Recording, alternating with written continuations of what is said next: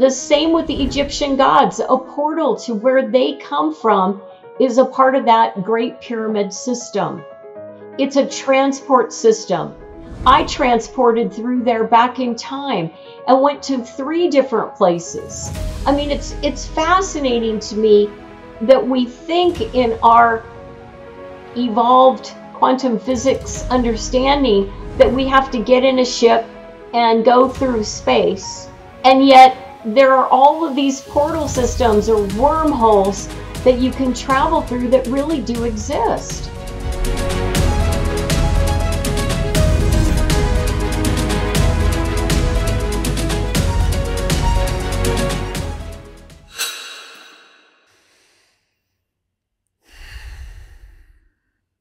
Sonja Grace, welcome on the podcast. What are you most excited about right now in your life? Everything. I'm excited about everything. Every day I work on people. Morning to night, I am an energy surgeon. I am working on hearts, livers, spleens, cancers, blood, bones, you name it. I've worked on it. And every day I experience miracles happening. And it's just, it's a wonderful, wonderful experience.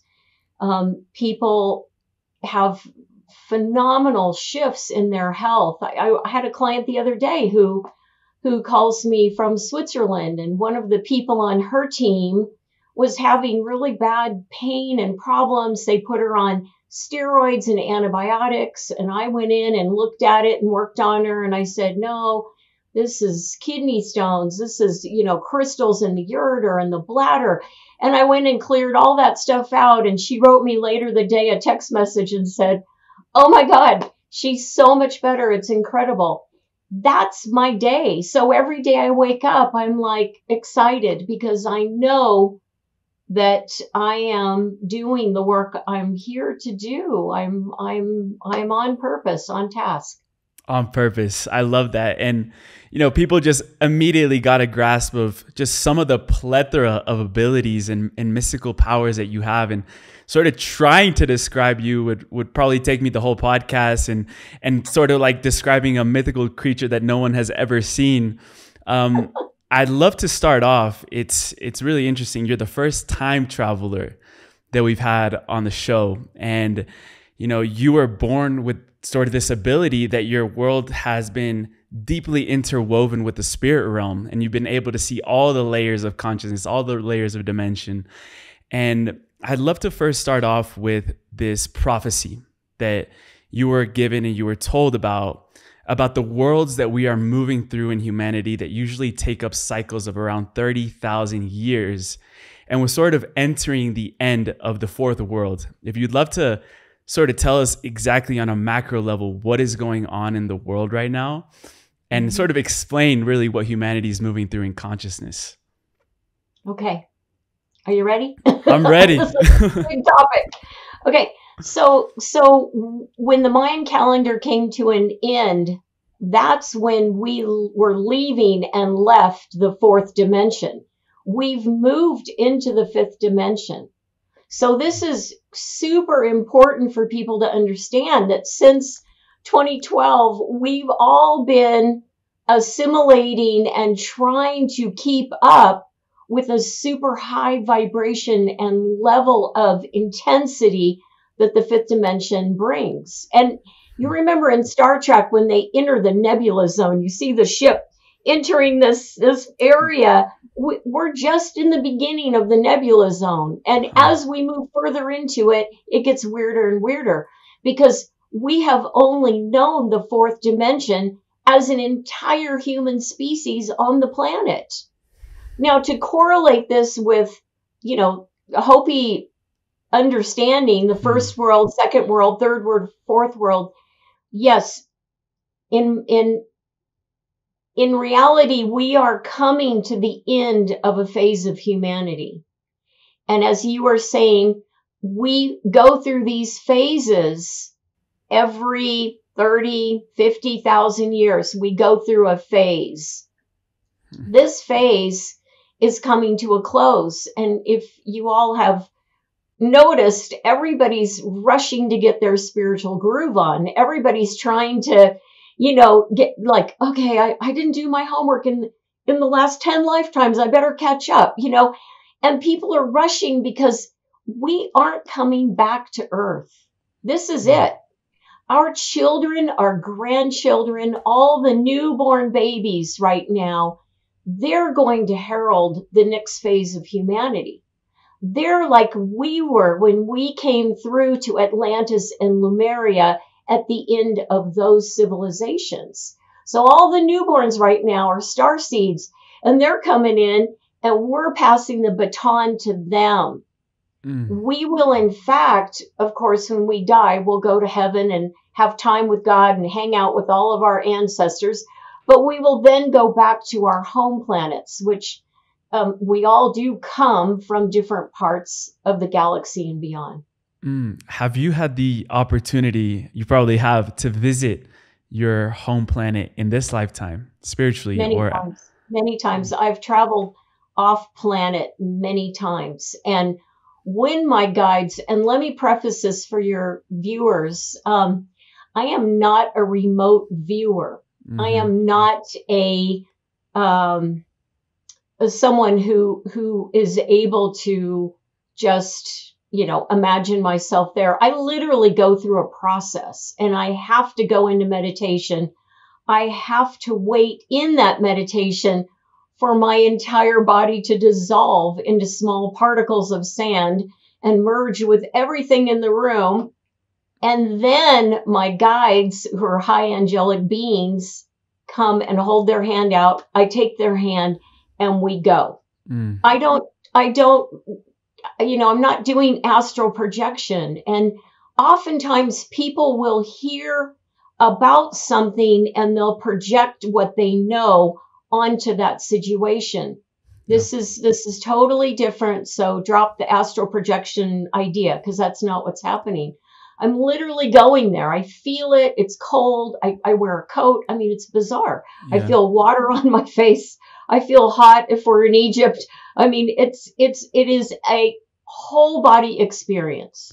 Yes, and you must feel very validated right now with all the information that's coming out with quantum physics, because as you are saying that your body is actually physically dissolving. And, I've read a couple of books about the masters of the Far East and how their powers, their CDs, they would call them, they were able to, as you said, dissolve the body and appear at another location in the world. How is this possible with what we know now about consciousness, about quantum physics, about matter, about energy? How is this all possible? This is my favorite topic. Got you. So I don't experience time and space the way most people do. And I attribute that not only to the fact that I was born this way, I was born with all my gifts. Every lifetime I've had, I have incarnated as a healer or a mystic or someone who is working and helping other people. Okay, so that's a given. That's my karma, actually. Not an easy path to take. It's not all glorious and beautiful. I deal with all kinds of stuff coming at me a lot. And all I can say is I'm honored to share this with you and with your viewers, but I wouldn't wish this on anyone because it's a very heavy burden to carry. Yes. So with that being said, I find that people are experiencing so much right now. Our world, our society is squeezed with a polarity of this side or that side, this or that. And I've been saying since the end of the Mayan calendar, duality is splitting apart. As we understand duality, which is that outward measuring system that we all use. Oh, it's white. No, it's black. It's hot. No, it's cold. It's right. No, it's wrong. It's the light. Oh, it's dark. I mean, it's all of this way of measuring that we use. That is splitting apart. And as it splits apart, humans are being called to learn to reuse that inner system that we have that innately tells us something is right or wrong, good or bad. So as we evolve, we're in the fifth dimension, higher frequency, much like aliens who are here millions and millions of years. We're going to learn to adapt this new system that already exists inside of us and step out of duality. And that is the beauty of meditation. That is the beauty of learning to sit in a state of neutrality and to sit in a state of inner peace, because you're no longer engaged in that outward system. Okay, got that out. It's fascinating because, you know, you mentioned that these were abilities that we have inherently within us, but also the duality aspect of right and wrong. Okay. I want to be really clear on that, because everybody's karmic path, which is why we're here, is different. Yes. What I do is not what my neighbor knows how to do. My neighbor is really good at, selling properties. My other neighbor's really good at cooking. That's the path. We get mixed up because we're all spiritual and we all are connected to God, to Creator, to the earth. We all have that empathic feeling, but not everyone has the path karmically of what I'm describing with myself. Duality is something we all experience, and we all have the ability to sit in meditation and quiet the mind and go to a state of neutrality. Yes.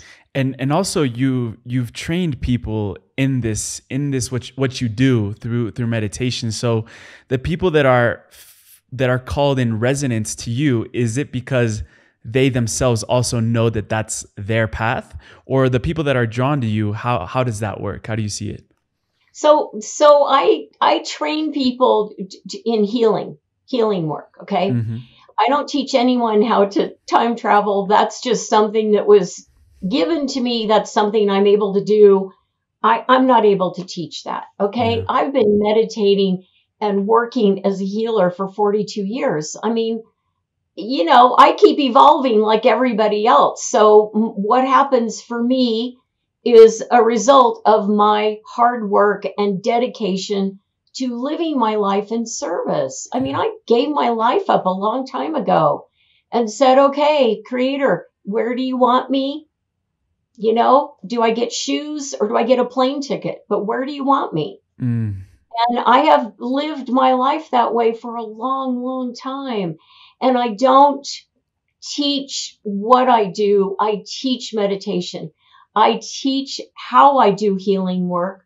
I only work with people who have those innate gifts that I'm able to see and identify. I've turned a lot of people away in my training course. Yeah. I'm very, very discerning as to who I will bring in to train. Yeah, that discernment is super key. And staying on the topic of history, of time traveling, I wanted to sort of mention to you that we've been fed, and you know this, we've been fed a different history than what actually happened in the past. And you've had this capability of going back and seeing firsthand, observing what exactly happened in those time periods where your guides have taken you. And we've thought that humanity was a byproduct of this process of evolution, that we came from chimpanzees and came all the way into what we are now. But you've had a different perspective because you've gone back and you've actually seen what has happened. Do you want to enlighten us a little bit into our history, our true history as human beings? Well, I was shown that 20 million years ago, the physical form called human was literally brought to this planet. So, in Hopi legend, we were all created from Kukyang So'o, the spider grandmother, and she made us, and she made the first people. And there's a whole each indigenous culture has that story of evolution. But when I went back in time, I saw the human form being brought to Earth as a new form that needed to be evolved. And this is the course of 20 million years, different phases of humanity happening so that the species of human could be evolved. We're very young. We're only like 4 years old in terms of big history. And aliens have been alive much, much longer than we have, which is why you hear stories of people being abducted. I talked to lots of people who've had very upfront and close experience with aliens. I myself have had that experience, and I know that there is a disconnect from the emotional body. That's the gift that humans have, is that we have this incredible emotional system that we can feel. Oh, that feels so good. Oh, that feels so bad. You know, we have this amazing experience, which is totally tied to our karma. Our karma is unresolved emotional wounds from past lives. So as we go around trying to clear our karma, you know, aliens have already been through that. They're past it. They've moved on. They're in a much more neutral, kind of unfeeling state. And we look at that with all of our feelings and go, oh, that's just so awful. They were so cold and uncaring. I agree. I don't really like that.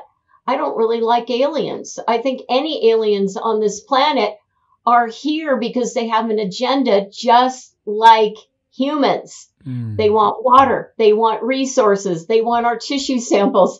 They want to recreate a whole, you know, populace of hybrids. I mean, this whole glorification of aliens concerns me because I feel I've only met one group of aliens that I thought were okay. They were like, okay. And they came here to impart some wisdom on a scientist, and then they left. Yeah. And the last person that they came and imparted wisdom to was Sir Isaac Newton. Yes. And they took you, those beings that you're talking about, they took you on the other side of the moon.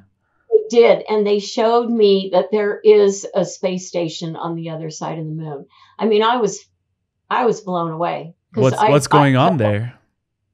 Well, I think there's a whole subculture of beings that are living on the other side of the moon. And you know, and I know, Greys have influenced and been a big part of human history for centuries. Reptilians, they've been here since probably around the beginning of what we know as Earth. And, you know, there's other new species of aliens that have come in, but I don't, you know, this whole kumbaya, let's meditate and get in touch with aliens is a little risky. I've had too many encounters, and I'll give you a really good example. I had a client in Ohio. This guy was 250 pounds. He worked in concrete and cement. He was very sturdy, and he had an implant in his arm.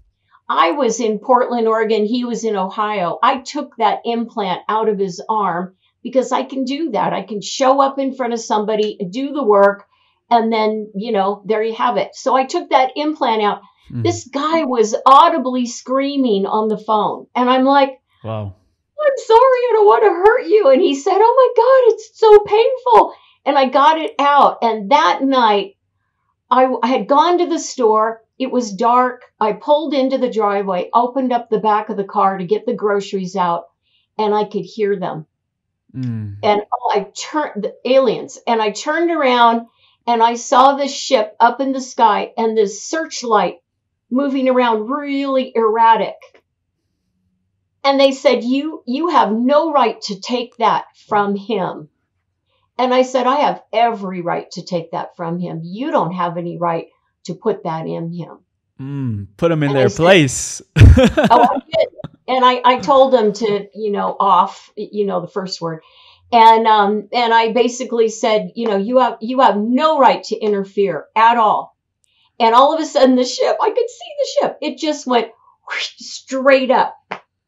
And I knew it was like, oh my God, these guys, they're it's like they're bullies, you know, their intention is to scare us and, you know, create paralysis and all this stuff so that we won't interfere. But in fact, we all have the gift of free will.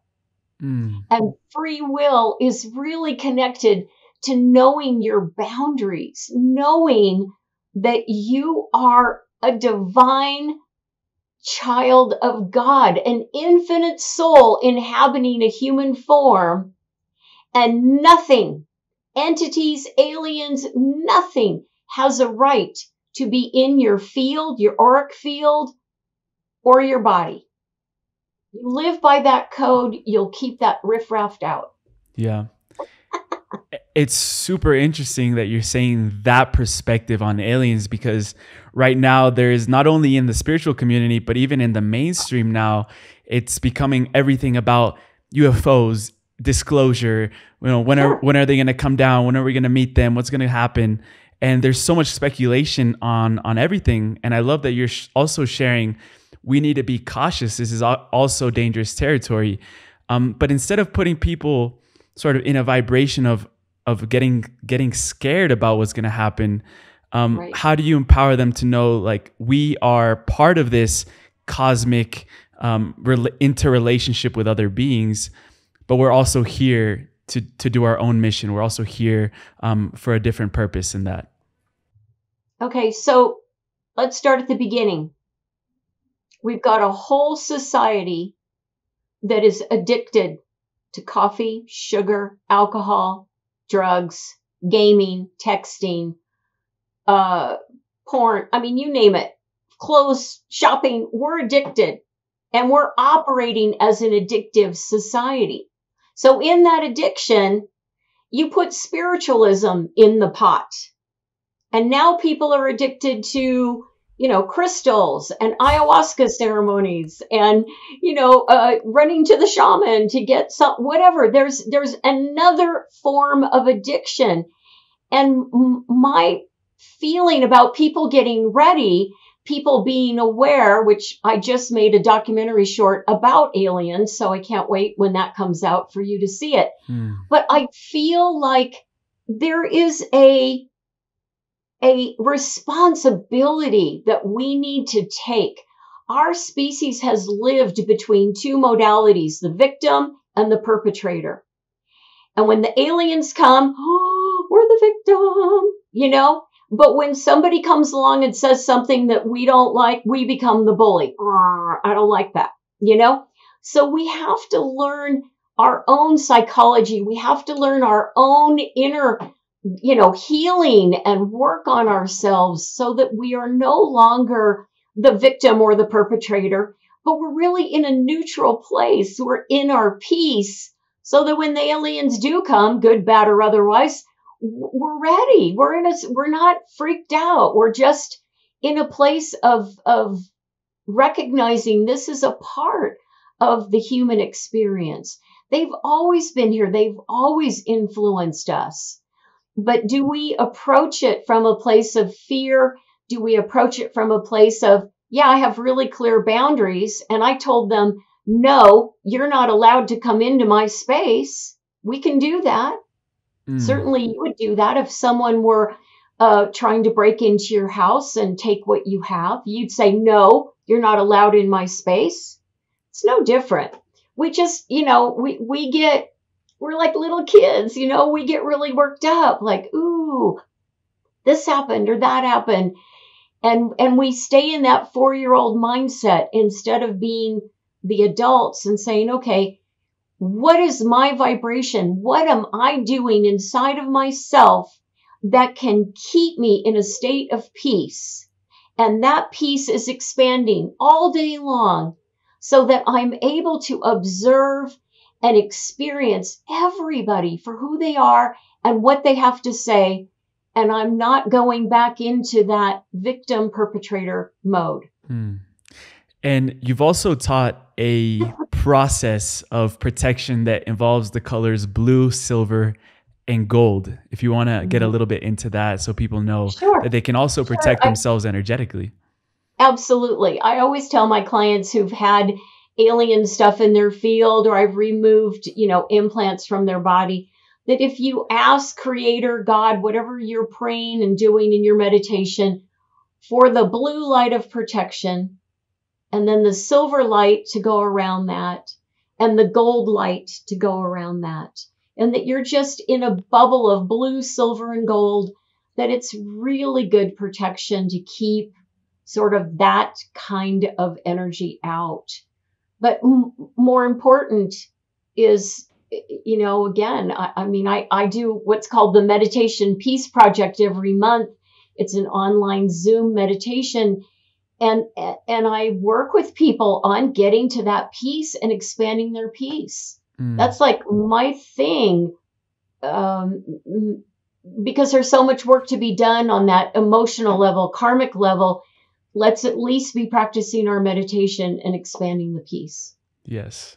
And now that we touched on aliens, a lot of people are going, what do you mean, Sonja? Like the Pleiadians are beautiful beings. They're here. Okay, they've always helped me. Let me answer that. Pleiadians are not aliens. They're demigods. They are benevolent beings, just like the Norse gods, Odin, Thor, Freya.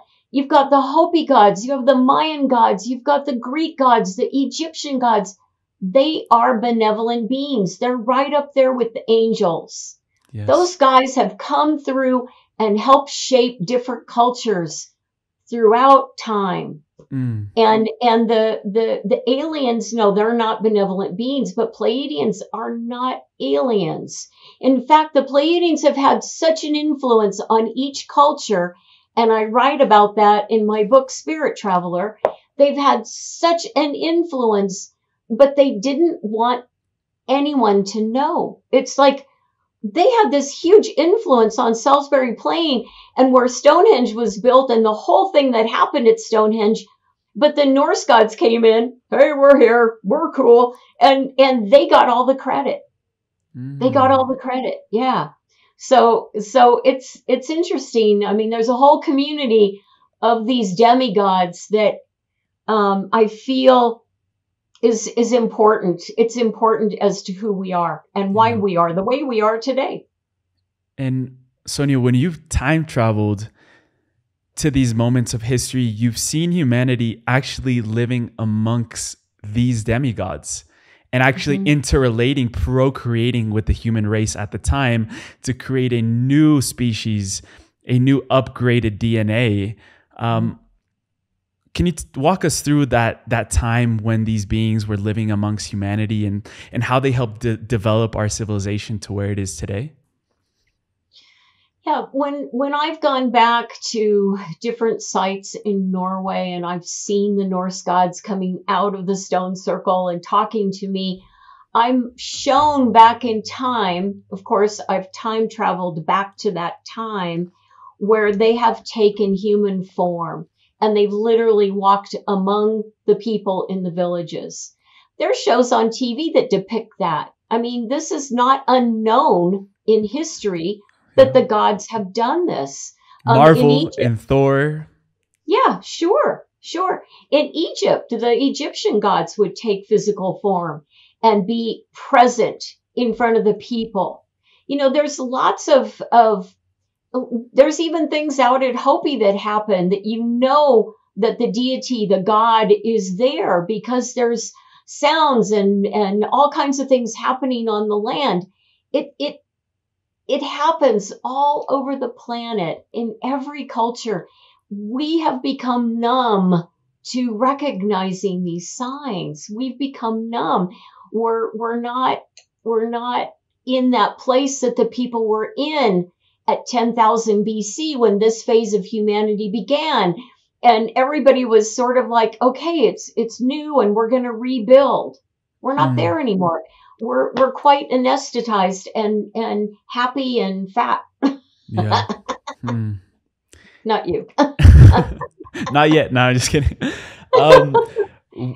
You've been told by these beings, these demigods, they've said we're coming back. What does that mean?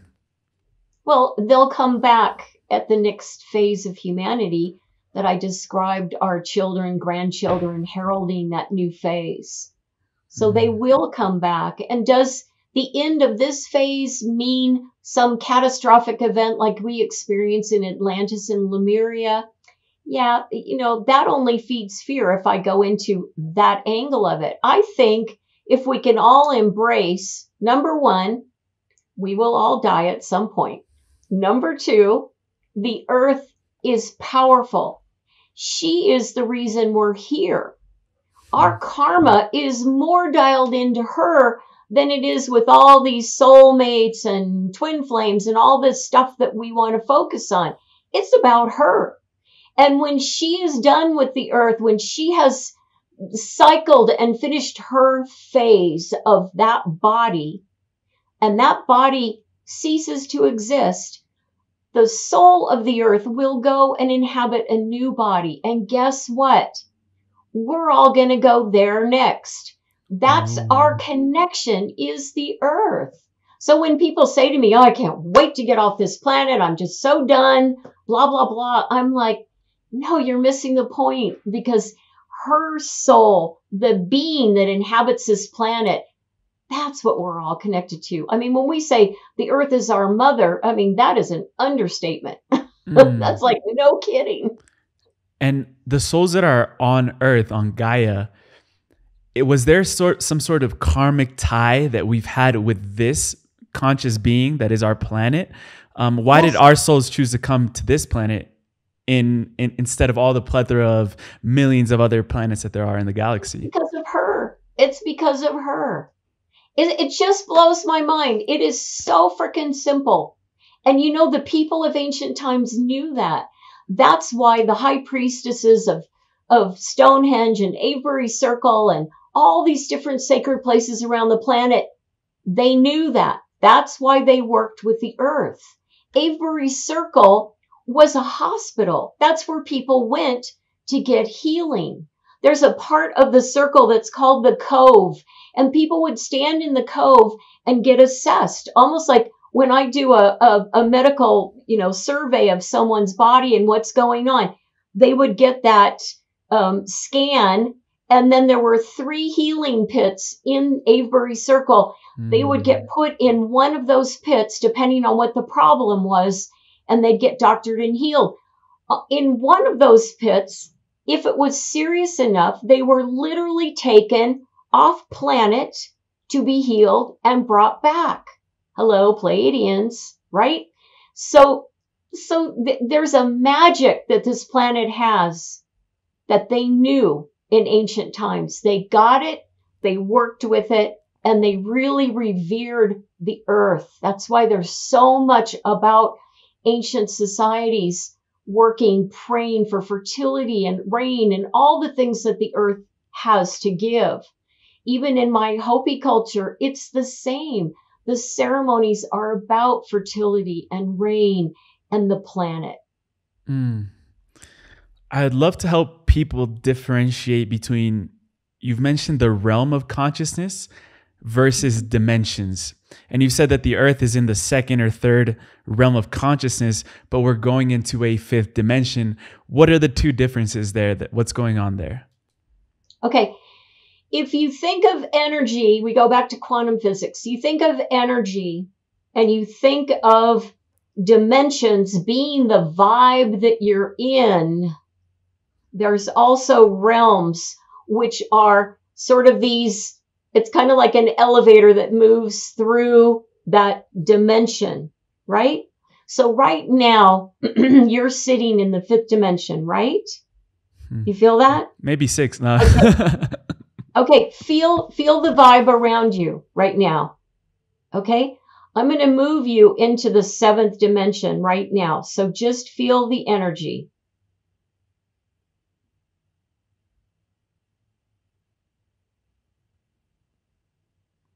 Okay, are you feeling anything? I feel a bit lighter. Yep, I feel it in my head, the back of my head. Yeah. My body got warmer. Okay. That's a dimensional shift. A realm shift The earth is naturally in the second realm. Think about the realms almost like the chakras. The second chakra, fertility, sexuality. I mean, my God, the earth creates more things in one day than we can in lifetimes, right? Mm-hmm. So the earth is in the second realm. Humans are mostly in the third realm. That's back up to the third chakra and power struggles and community and people and, defining who we are. Okay. Fourth realm, if we move into the fourth realm, that's more of that spiritual place that we want to be in. Yeah. And, shifting dimensions is something that I know how to do. I don't teach it, but I know how to move through dimensions and I know how to move through realms. But if you think of it like dimensions, and realms, it's sort of this cosmic energy shift that goes on. It's like a grid. It's like a grid. If I drew a picture of a grid right now, I would point that we're here in this vibration and the Dalai Lama is here in this vibration. Do you see what I mean? It's like a grid. Yeah. And that's why there are certain opportunities that we draw into our life, certain people that can only come through when we're resonating at a similar vibration or dimension as them, right? Correct. And that's why, more quantum physics. That's why people tend to project or transfer their emotional content onto another person and not even get what is happening in the present moment. Okay? So, for example, when somebody calls me and says, I want to talk about my family and my situation, and I went to a tarot card reader and I had a reading and this is what she said, that's their only experience. So 9 out of 10, they're going to project the tarot card reader kind of vibe onto me rather than being clear and present to experience what you just experienced. You see what I'm saying? Yes. And people can't even get past the visual part. That's why I don't do camera when I talk I only talk on the phone with people because I don't want any interference of visual stuff. Because these changes can only happen in the emotional body. Is that why the visual can't get in the way when you're doing these types of readings? No, because people tend to, we have 4 major learning modalities that develop when we're little. And as we develop, some kids are visual, their primary is visual, their secondary, let's say it's kinesthetic. They feel everything. So that child grows up really good in school, but very confused and maybe not supported in all that they feel. Some kids are tonal and their secondary learning modality is mental. They have to think about it. So they've got to hear it and they have to think about it. So as adults, we take those learning modalities. Sure, all of them are happening, tonal, visual, mental, and kinesthetic, but we have a primary and a secondary. So we're filtering our world through those modalities. And then on top of it, we're projecting our emotional content. Oh, you're angry. I'm angry. Oh, you hate that person. Oh, I hate that person. It's like we polarize with each other energetically with emotion. And we've got these learning modalities that are sort of directing, let's take a couple. The husband's visual and tonal, and the wife is kinesthetic and mental. Yeah. Yep. Boy, those two just missed every conversation and they argue a lot. Let's say the wife is kinesthetic and tonal and the husband is visual and tonal. They talk because they know that they need to hear each other. The other two parts don't match up so well. So there's a lot at play when we're trying to communicate what we're communicating. And we're so involved in this barrage of 5th dimensional, this is going on, that it becomes even harder for people to be present. Words Meditation. are, yes, meditation. You're saying? Yeah. It's the key, meditation. Yeah. And I've learned also that words are so limiting. And even when it comes to communication, I was just looking into a episode on ancient civilizations that you were featured in, where they talked about the different types of symbolism that are sort of ingrained in human consciousness, things like the ankh, the cross, the spiral. And I'd love to know how the beings that you've communicated with, is this sort of a telepathic communication? Are you communicating through symbols, through English? How does this communication work? And how can we make it flow more easily and apply that to our interhuman relationships as well? Right. I think in the fifth dimension, we're really developing more and more our telepathic abilities. People are experiencing that daily, you know. They think about their mother and she calls. They think about their friend Susie and she calls. They, you know, there's all these synchronicities. Oh, I'm seeing 111 on the clock every day. I'm seeing, you know, 444 every day. You know, all of these energetic vibes are impacting us in our world. Unfortunately, our world has also put 5G up and sprayed us with chemtrails and given us shots of biological weapons. And all of it is not compatible energetically with what we're meant to experience in this higher frequency. As if we don't have enough to deal with. So now we have to really shield ourselves and sort of be in that state of peace, like I talked about. So we're not engaged. We're not getting worked up. We're not, you know, getting all dramaed out. But in fact, we're operating from a really clear place of being able to hold the peace. Because the more we hold peace in ourselves, the more we create peace in the world. And it's so easy for us to sort of get, you know, out there and get tangled up in something, you know, stand on the hill. I mean, there's a lot of hills we're standing on and dying for. But going to the hill with some peace is important. Yeah. And mentioning talking to the beings. I'm sorry. When I talk to them, I see their mouths move. And they do talk English to me. Oh, really? Sometimes it's telepathic. A lot of times with the Norse gods, it's been very telepathic. The Egyptian gods totally like talking. It depends on where I am and what time period I'm in. I've actually had to ask them to speak in English because they start talking to me in their language. And you have no idea what they're saying when they talk in their... No, I'm like, hello, English. I need English. I don't know the ancient tongue. And these are the gods, the demigods that we're talking about. Correct. What defines a being as a demigod? What sort of qualities do they have for us to be able to label them as a demigod? Are they equipped with some sort of special powers? They're huge. They're 12, 13, 14 feet tall. They're big.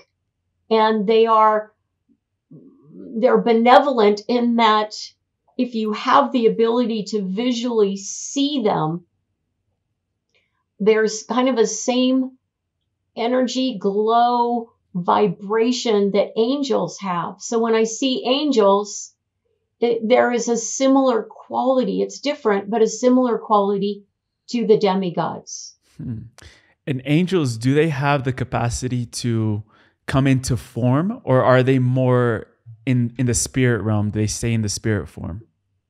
Yeah, I kind of feel like the Catholic Church took a real, left-hand turn on the whole fallen angel, on that.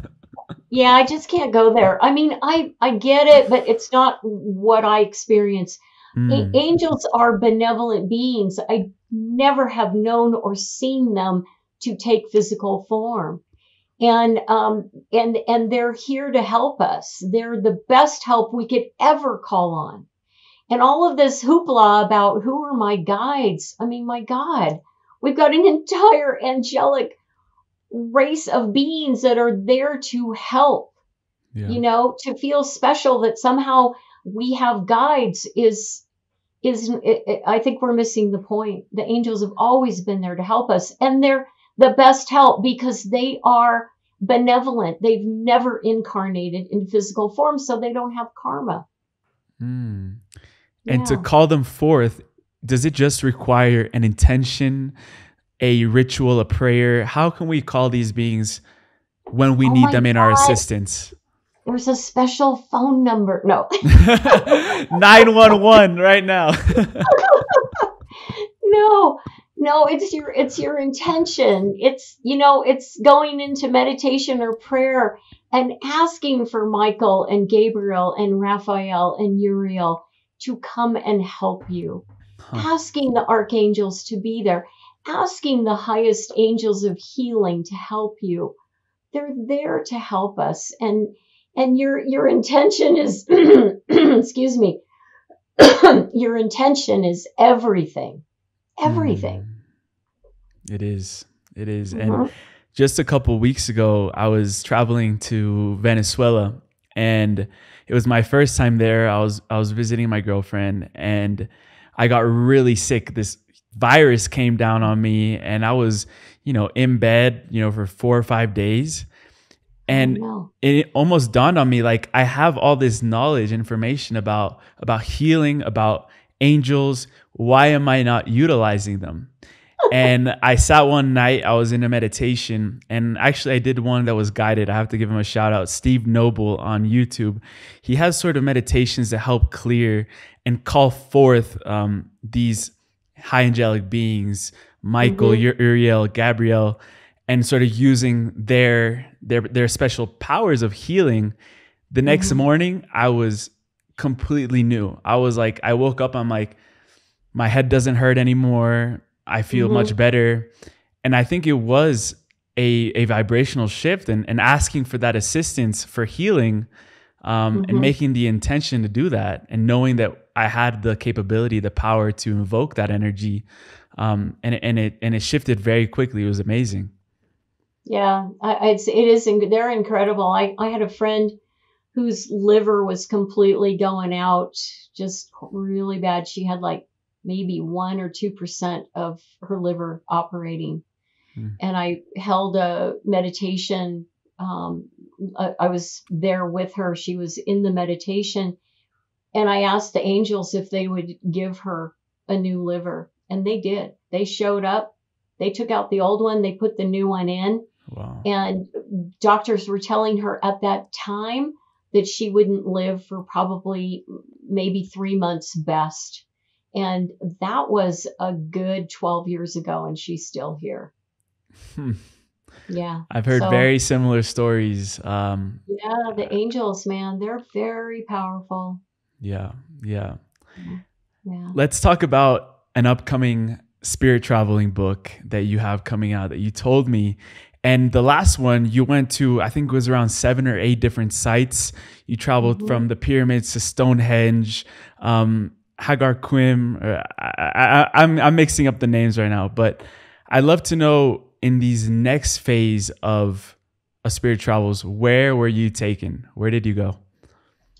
Well, I went to some really interesting sites. I did go back to the Great Pyramid. There were things that needed to be covered that I wasn't able to cover in the first book. I went to the Khafre Pyramid in the first book.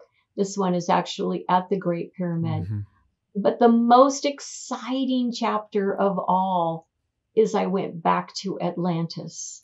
Ooh. And and it was mind-blowing. It was mind-blowing. The heart, the connection that the people had, and the alien influence of that time was fascinating. And I'm just giving you a little tidbit. Yeah. And I'm super excited, and I hope, you'll have me back so we can really talk about the book in depth when it comes out. But yeah, there's some places that I think we have certain ideas because we're constantly bombarded with, watching shows and reading people's books and all these things. And I try to stay away from all of that because I want my information to be very authentic and very precise to what I experienced. Yeah. And that's why I'm excited about this book, is because, no influence. I went to Easter Island in one of the chapters and they showed me who made the big statues.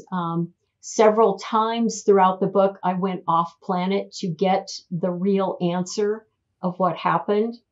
So I think people are going to be very excited. Yeah. Sonja, you just sparked at least a million questions firing right now in my brain. But I feel like right now a lot of people are connecting to that ancient civilization of Atlantis, and a lot of people maybe are remembering lifetimes there. And you've even said when those portals opened up in the world that came before this one, that's when the star beings came and sort of constructed these civilizations of Atlantis, Lemuria. What can we learn about these civilizations? What sort of things? Because I want people to when that book comes out, to read that chapter and read everything. But what can you sort of tell us as an intro to that civilization? To Atlantis? Yes. That the people lived very close to the earth, that they chose the connectivity of the earth over technology. They had technology. They actually had ships. They could fly. But their connection to the earth and the ceremonies and the reverence for the planet was always number one. And the influence, the alien influence, just like we experience today, my God, it's constant, is truly something that brought about change in Atlantis. And I think that people remembering, it's because we're in this final phase of this human experience that people are remembering Atlantis. They're remembering the fall of Atlantis. A lot of people carry that migratory feeling in their soul body. I mean, think about it. Before COVID, people were migrating like crazy, living in California, moving to the East Coast, living on the East Coast, moving to Nevada, moving to Montana, moving to Arizona. People were migrating like crazy. The only thing that really stopped it was, everybody had to shut down because of a biological weapon.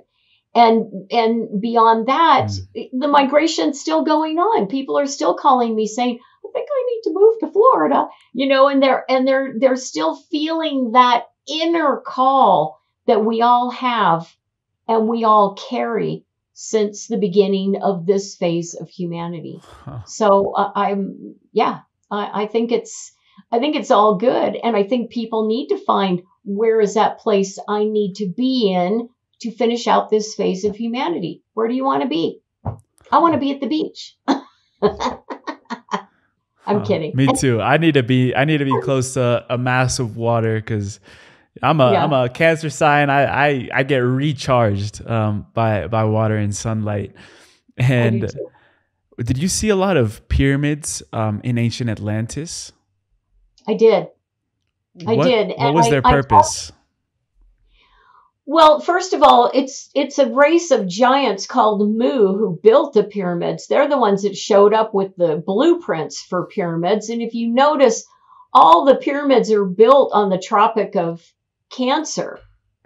They're all on that line of the earth. China, Egypt, South America. Oh yeah, they're all there.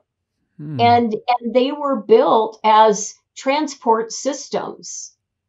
When I went to Mexico, my husband and we went to Chichen Itza and the Temple of Kukulkan.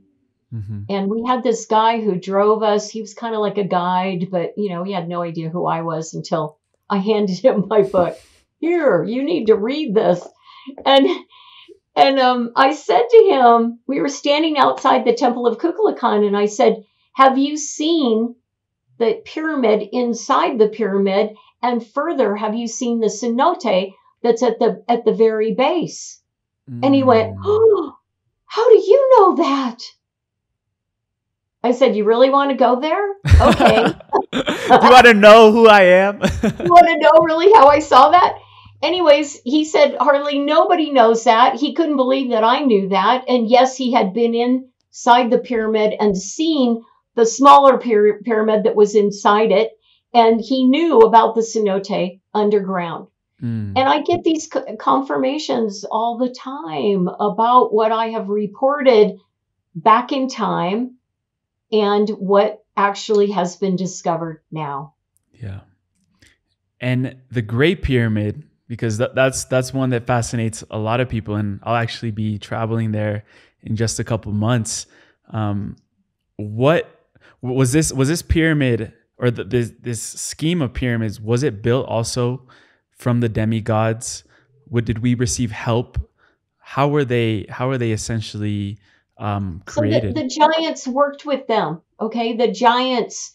The first beings that were here were the ant people, the Savrok, and the Savrok are giant ants, but they walk upright, and they're very responsible for all the underground tunneling systems that have saved humanity over and over.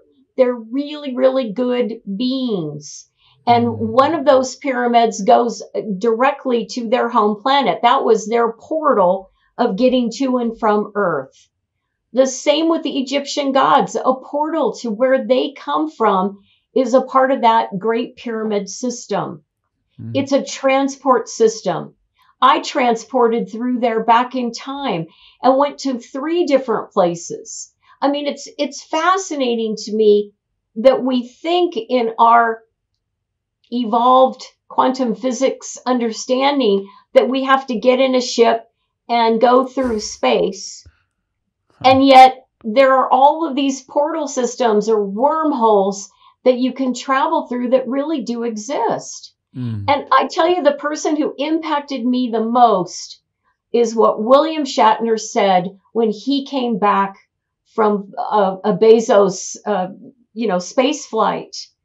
I mean, I cried when I read what he said. He said, I was so excited, and everything that I experienced, everything that I went through was nothing of what I thought it would be. Space is cold. It's very empty. And it was such a devastating experience. And looking back at Earth, that's where it's all happening. That's where the energy is.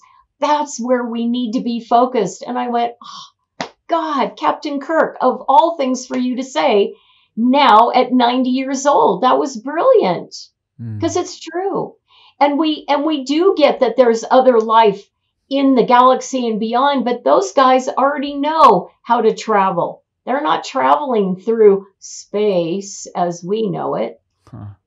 They're entering the portals. And how do you recognize a portal, where it is? Is it a certain type of energy that you feel when you're approaching a portal, when you're inside one? I literally see it. I see it. You know how we shifted the vibration. I see the portal. It's a whole different vibration. It looks like a portal. It smells like a portal. No. Little rosemary, little mint. And I step into it if I am needing to do something within that portal. Many times, like if someone calls me in a session and they've got all kinds of alien activity going on that's not helpful for their family, I have the ability to close the portal. And I do. I close it. How many portals have you come across in this lifetime? Oh, I can't even count.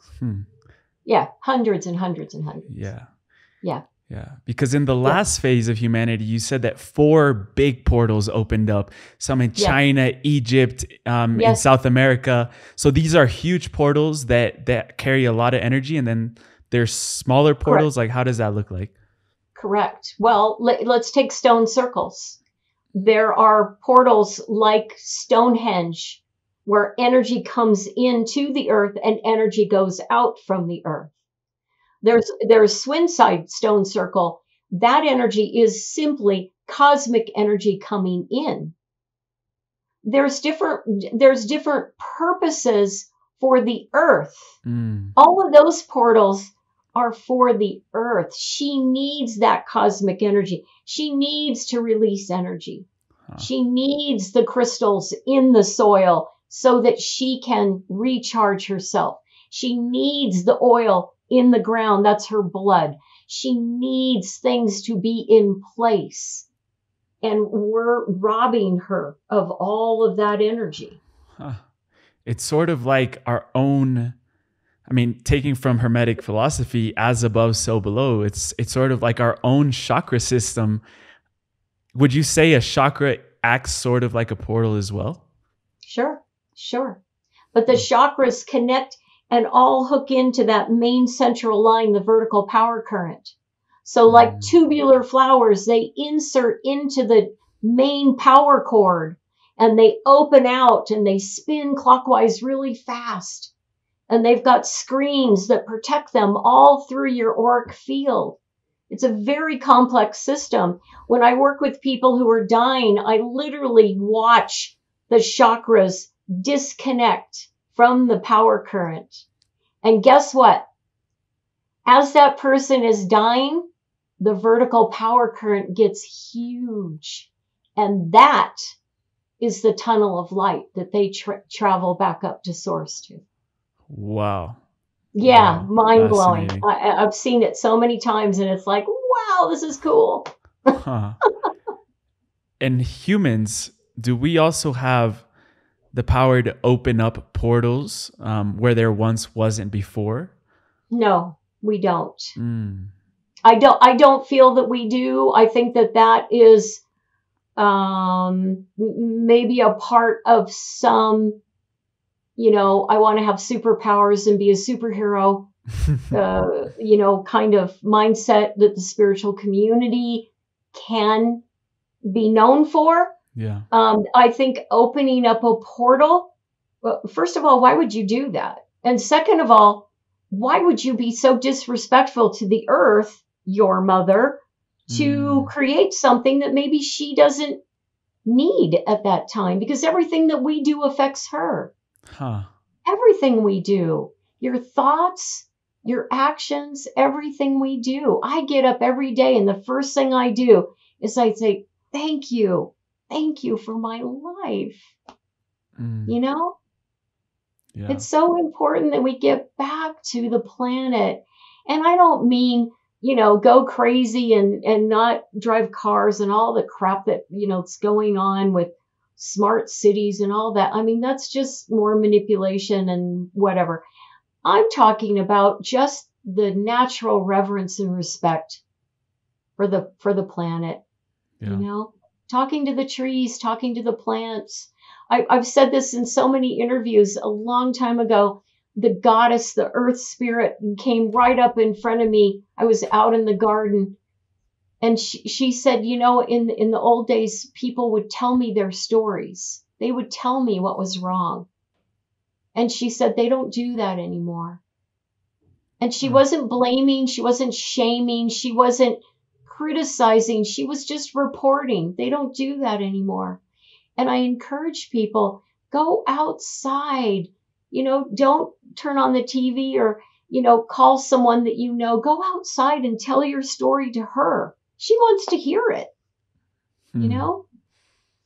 Wow, Sonja, we need to have you back on. I'm saying that right now, and I've loved every single minute of this conversation. We end every single podcast with a segment called the Final Trio. So they're just rapid fire questions, fun questions. The first two are personalized to the guest, and the last one we ask at the end of every single interview. But before that, everyone right now is going to want to connect with you, learn more about your books, your teaching methods, everything. So where would you send people to connect with you further? My website is Sonja, Sonja, Grace, Grace.com. And I have 6 books out. I've got 3 that are getting ready to go to the publisher. So lots of material. I'm all over Gaia TV, lots of shows. I'm on UFO Witness, on television. I'm on a lot of different things, so you can find me. Yeah. Awesome. So now for the final trio. This is one of my favorite parts because we get to make these questions fun. The first one that I had for you is, what does the spiral mean to you? The spiral means that in the old times when people carved those into the rocks, they were connected to a much bigger picture of where we came from and where we were going.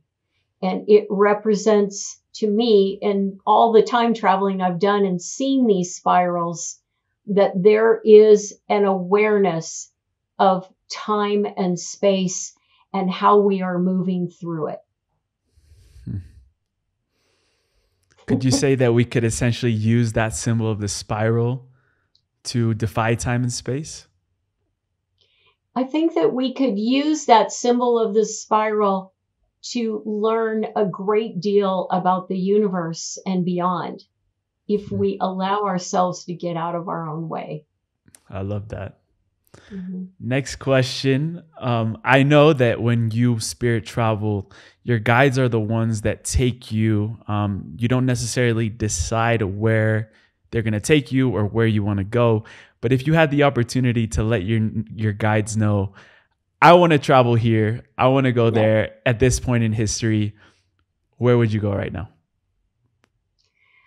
I would want to go to, I wrote a chapter about Göbekli Tepe in my new Spirit Traveler book. And I would love to go back further. That area of Turkey and really back during Atlantis, Egypt and all of northern Africa was connected with a landmass between Europe and the Middle East and Africa. It was all one landmass. So when the comets hit, the landmass in between Europe and northern Africa broke off and moved with the ocean currents to what is now Antarctica. And I feel that, being able to spirit travel, if I was to dial up, hey, this is where I want to go. I'm fascinated with that area during Atlantean times.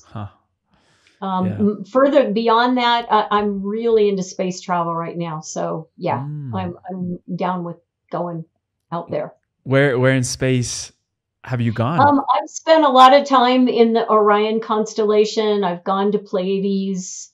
I've been taken to some planets. I don't even know what they're called, but I know that there's some pretty remarkable beings in our galaxy.